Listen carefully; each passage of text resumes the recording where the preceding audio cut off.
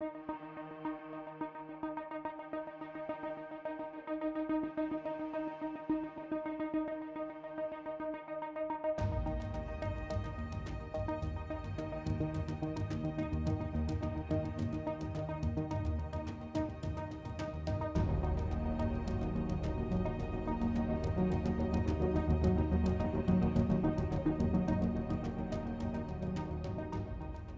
everyone, my name is Bruce Schwartz. I really appreciate the support. Thanks for stopping by. Thanks for subscribing, the generous contributions. I can't ask for anything more. That's what I want, you guys to view what I'm seeing on the surface. It's, a lot of findings that are very controversial, but very revealing. The mountain, Sinus Iridum, this is part of it. And the mountains are reflective. Why are they reflective? I don't know. The north side, you see that object? Even though we don't know what it is, it looks constructed. Now here's what's bugging me. You see this drip? See this blur, symmetrical blur I call it, everywhere? Panel, like it's just going through the whole surface. That is what people are not noticing, and that is constructed. It's not natural, it's elevated off of the surface. See the lights in the center? I'll get a close-up view of another shot of it, and I say lights. It just, I don't know. Is some kind of energy being created on the surface of the moon that we have no idea of? About, like something other than electrical energy? Obviously. Whatever this is not natural so long me. And see all those teeth marked? Like, I don't know how to explain it.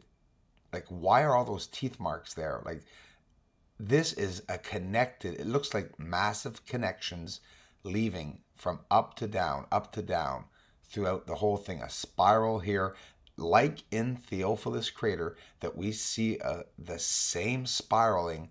I don't know what it is, but it's on the surface and it's beautiful. I have no idea what it is, but it still is beautiful.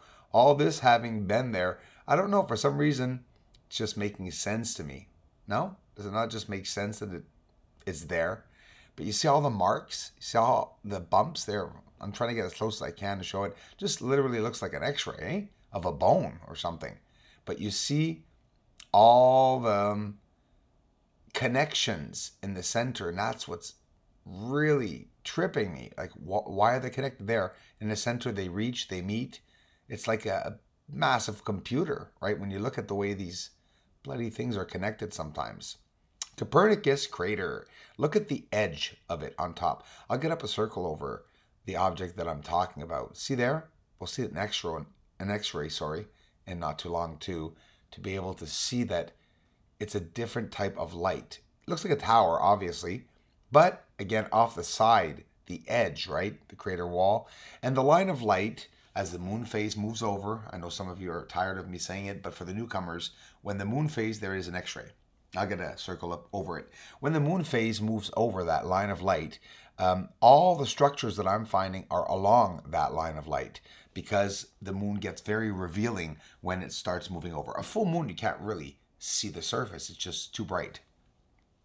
Here, we can see a surface with, again, certain areas that have particular blurs more than other areas. Are they smoke or hazes? Are they even structures? There's some kind of a circular object in there with something in the center. And there's that blur hiding what looks like pipes or something. So could it be smoke coming up from the pipes? This tunnel, look where it goes. It goes to the end there and is covered. Like what's covering these tunnel-like objects? I don't know. But I've gathered so much proof looking at the surface. Each crater, if not all of them, are manipulated. That's so easy to see when you start really zooming in. You have to get some clear shots to be able to do this, that's for sure. Obviously, if you don't have any clear shots, you're not going to be able to zoom into them and to really show. But the magnification, guys, when you magnify a picture, it's not grabbing the picture and bringing it all the way in. You know, yes, I magnify the images, but I really do it properly. And I assure you that when I magnify, when I zoom in, I just bring you the same picture that you were seeing from further out closer, and you're seeing it very, very well. If you're doing it live, obviously, yes, then we would see more and more craters appear. But with the photography, it's not exactly the same. Energy sources. This is one, that's for sure. Southern Highlands. This is in the bottom of the depth of a crater, and this light is illuminated. Why is it illuminated? It should not be, you know. The moon is self-illuminated. Something is illuminating it, that's for sure. Is that the energy source? Clavius crater, I got some really nice, amazing shots, some good videos up, really good videos up on close-ups of Clavius crater, both like this in photography and in some live shots. But the overall general amazement for me is the cloud cover, white over top of these craters. Hard to believe, right? Well, these craters are very high, elevated off the surface of the moon. You know, some of these are compared near as high as Mount Everest. I got this picture, the first picture ever of the north side of the moon, with my 4-inch 127 SLT, amazing Macleod telescope. And here's the thing, I can see the screen lines from my technique over top in the beginning, and I can see the structuring of objects, natural or not. At first I thought natural, but I still wanted to see them. So I knew there were objects on the north side, and I knew there were objects, but I wasn't able to clarify them exactly enough. And the HD from the 14-inch telescope really makes the difference. Thanks to the support that you guys are giving me, I will soon, maybe one day, hopefully maybe in a year's time or less, who knows, be able to do this full time. And that would permit me to do a lot more work during the evening and to be able to prepare, of course, ahead of time for more videos. But you know what? There's just so much more I got to show. And there are so many different ways of viewing the surface, and low angle 45 degrees so that we could see the elevation of the topography, everything that's on the surface, the buildings, the structures, natural or not, mountains. There's so many levels on the surface. And all right, to finish off the video, I'll get some music up, and I want you guys to notice the color when we zoom in. I'm not going to add it. I'm just going to zoom in. We don't see it right now. We're not, like, the exposure is too high here. If it was descended, we'd lose the edge of the moon, but it would be the real colors. And so as we zoom in without adjusting anything, you will see the colors appear. Guys, thanks for watching. And there's, I'll get another video up tonight. I'm going to go start working on it right now. I have some more stuff to show you guys. Thanks for the support.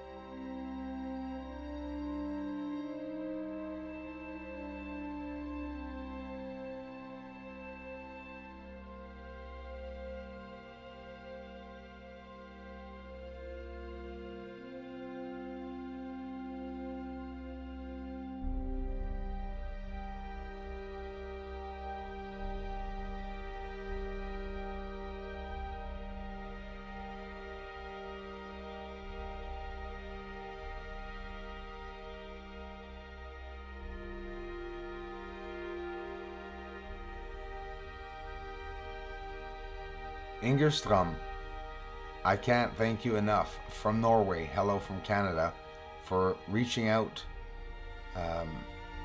all the way down here and for checking the research. Thanks, you're always welcome, and thanks so much for the generous contributions. I'm looking forward to interact with you in the comment section.